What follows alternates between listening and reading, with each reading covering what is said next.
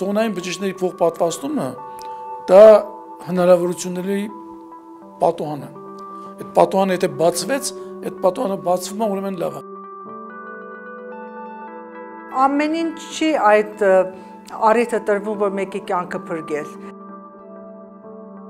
Յուրաքանչյուր մարդ մի անգամ մի շանս է ունենում կյանքում փրկելու կյանք եւ մենք կարող ենք այս շանսը տալ։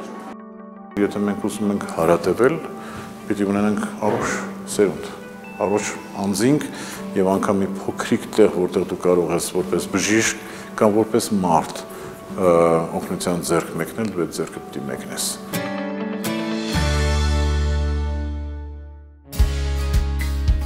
30,000 ոսկրածուծի դոնոր, 30,000 մարդ, որ անհրաժեշտության դեպքում պատրաստ է տրամադրել իր ցողունային բջիջները եւ փրկողակ դառնալ իրենից հազարավոր կիլոմետրեր հեռու ապրող, ծանր հիվանդության հետ բախված մարդու հետ, որը հենց իր օգնության կարիքն ունի։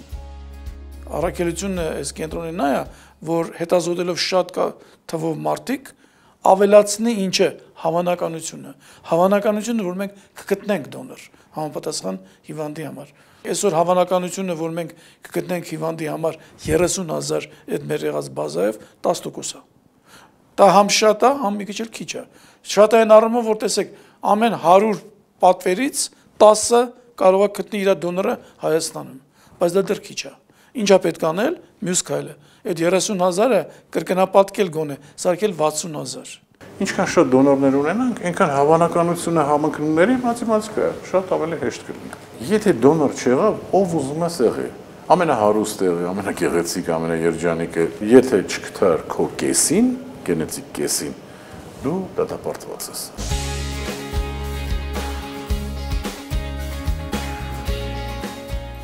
Մարդիկ արտաքնապես շատ նման լինելով իրար, տարբեր են գենետիկորեն։ Ցողունային բջիջներ տվողը եւ ստացողը պետք է գենետիկորեն նման լինեն։ Այդ նմանությունը ընտանիքի անդամների մեջ ի դեպ բոլորովին էլ պարտադիր չէ։ Հաճախ անհրաժեշտություն է լինում հիվանդի գենետիկական կեսին փնտրել ոչ միայն Հայաստանում, այլև դրա սահմաններից դուրս։ Ոսկրածուծի դոնորների հայկական ռեեստր բարեգործական կազմակերպությունը, որ արդեն 20 տարի է գործում է Հայաստանում, ապահովում է կարիք եւ տալու պատրաստակամություն ունեցող մարդկանց հանդիպումը։ Այն զգացողությունը, որ ինչ-որ պարագայում, ինչ-որ մի ժամանակ կարող է քո օգնության կարիքը լինել եւ քո օգնության միջոցով կարող է կյանք փրկվել, ինձ թվում է արդեն իսկ մեծ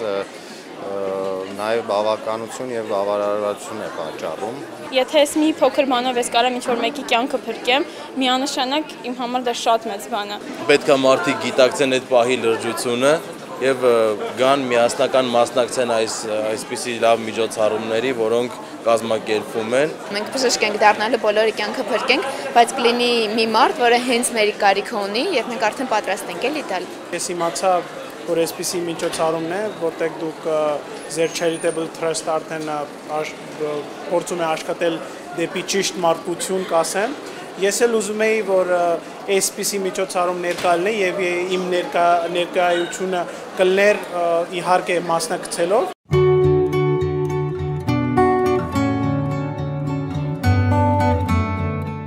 Շատ կարևոր է, որ նախքան այն, որ դոնորները գան արձանագրվեն, իրենք հստակ իմանան, որ ինչի համար են արձանագրվում, սա մենակ արյուն հանձնել չէ, սա մեծ հանձնարարություն է, որ ապագայում իրենց ցողունային բջիջները նվիրեն մեր կարիքավոր հիվանդներին, դա լինի մեր երկրի մեջ կամ երկրից դուրս։ Մի քանի պարզ հարցաթերթիկ լրացնելու համար ընդամենը 3 միլիգրամ արյուն տիպավորման համար։ Ոսկրածուծի դոնորների հայկական ռեեստրում գրանցվելու համար միայն այսքանն է անհրաժեշտ։ Հարյան նմուշը տիպավորվում է, տվյալները ներբեռնվում են համակարգում։ Ոսկրածուծի դոնոր դառնալու պատրաստակամություն հայտնած մարդուն մնում է միայն սպասել։ Նրա հետ կապ կհաստատվի միայն այն դեպքում, երբ գենետիկորեն նման մեկ այլ մարդ նրա օգնության կարիքը կունենա։ Մինչ այսօր Հայաստանից 32 մարդ է նվիրաբերել իր ցողունային բջիջները։ Այստեղ նախնական քննությունները ուրեմն սկսվում են, այդ pre-PCR, այսա PCR-ը այն մեթոդն է, որով մենք կարողանում ենք որոշել հակամարմինները, որից հետո գալիս ենք PCR-ի բաժին։ Այստեղ կտեսնեք այդ PCR մեքենաները, դրանցից մեկը գործում է եւ ինչ որ մեկի այսօր Արյունաբանության ինստիտուտից մի փոքրիկ երեխային ուղարկե, որը ուրեմն դիագնոզվել էր լեյկոզով եւ արդեն իր քննությունները տեղում արագ կատարվում են։ Այդ մենք հիմա որ դոնորագրում ենք անում բժշկական համալսարանում, այդ բոլոր դոնորների արյունը գալու է այստեղ եւ այս սարքերը 24 ժամ պիտի աշխատեն, որ կարողանանք հասնել հնարավորից արագ։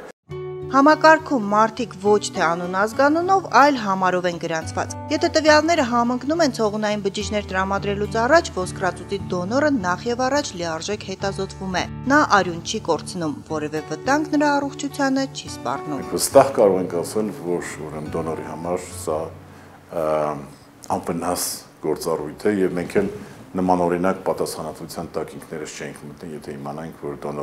դոնորի առողջության հաշվին որովհետեւ հիվանդի առողջությունը լավացնելու միտում չկա։ Բժշկությունը երբեք առողջ մարդուն չի դնի վտանգի տակ, որ հիվանդին միգուցե օգնի, միգուցե։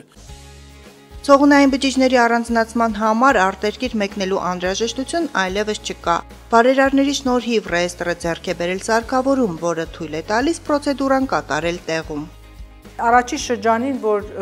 դոնոր էինք գտնում մեր հիվանդների համար, մենք ստիպված էինք հիվանդին եւ դոնորին երկրից դուրս տանել, Գերմանիա հատկապես, եւ այնտեղ իրենց հավաքագրումը իրականացնել։ Դա չափազանց դժվար մեկ հատ իրադարձություն էր ստեղծում ռեեստրի համար։ Ոչ մեր աշխարհի ռեեստր այս հարմարությունը չունի, ուրեմն մենք որոշեցինք, որ մեկ հատ բացառություն կազմենք հայկական ռեեստրի համար եւ կազմենք ցողունային բջիջների հավաքագրման կենտրոն, որ այսօր շատ հաջողակ աշխատանք է տանում։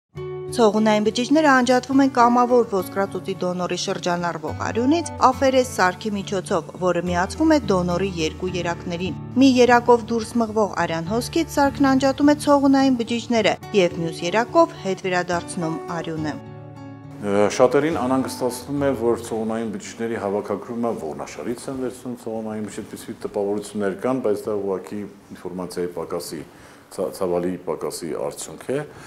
Ցողունային բջիջները այսօրվա բժշկագիտությունը եկել հասել են մակարդակի, որ որեցվում են երակային հոսքից։ Ուրեմն երակից միացում է սարքը, արյունը շրջանառվում է սարքի մեջ, հավաքվում է ֆիլտրի վրա ցողունային բջիջները, արյան մնացած մասը վերադարձվում է դոնորին։ Մի քանի պտույտ անելուց հետո ամբողջ արյան հոսքի մասին է խոսքը, 4-ից 5։ Սարքի ֆիլտրի վրա մնում են ցողունային բջիջները, այդ բջիջները